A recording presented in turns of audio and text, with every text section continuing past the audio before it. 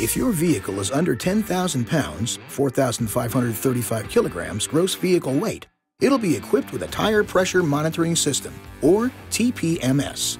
TPMS is a preventative safety feature that monitors pressure in your road tires. If tire pressure gets low, you'll hear an audible chime, and the TPMS light will appear in your instrument cluster. A low tire pressure message will also appear. You'll see which tire is underinflated, along with all of the tire pressure values. When these warnings appear, you'll need to inflate your tires to the manufacturer's recommended tire pressure.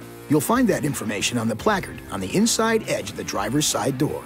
Even if the light turns on for a short time and then turns off, your tire pressure still needs to be checked. Remember, tire pressures change with air temperature change. Keep that in mind when you check tires inside a garage, especially in the winter. Tire pressure may increase from heat during operation. Do not reduce this normal pressure buildup, or your tire pressure will be too low. Here's an important note though. Do not try to use TPMS as a tire pressure gauge, as the warnings do not automatically turn off when proper pressure is returned to the tire. Once your tires are properly inflated, you might need to drive a bit to reset the system. In the city, you may need to drive above 15 miles per hour or 24 kilometers per hour for a preset period of time before the system will reset.